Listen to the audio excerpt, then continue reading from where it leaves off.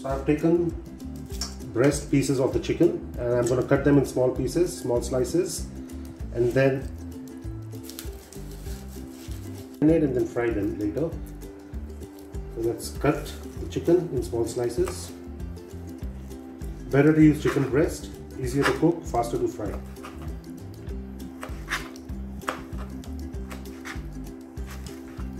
Alright, so the chicken has been cut into small pieces, and now let's start seasoning it. Add maybe 1 teaspoon of black pepper powder,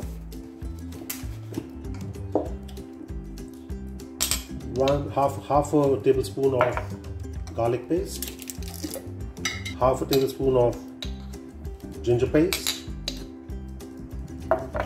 salt as per taste. We're gonna use all-purpose flour to mix it because we have to coat the chicken thoroughly.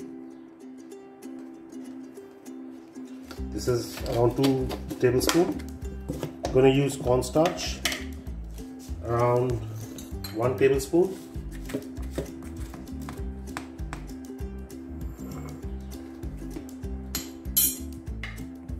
I'm gonna add 1 egg into this and squeeze half lemon, depends on the size of the lime or the lemon that you have, and let's mix this together.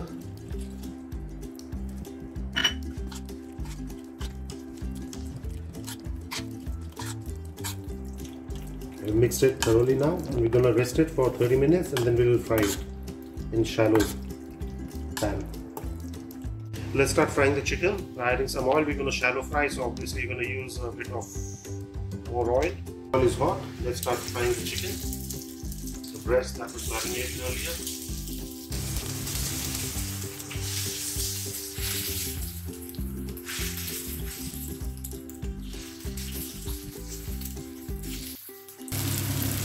And we'll turn them once one side is cooked.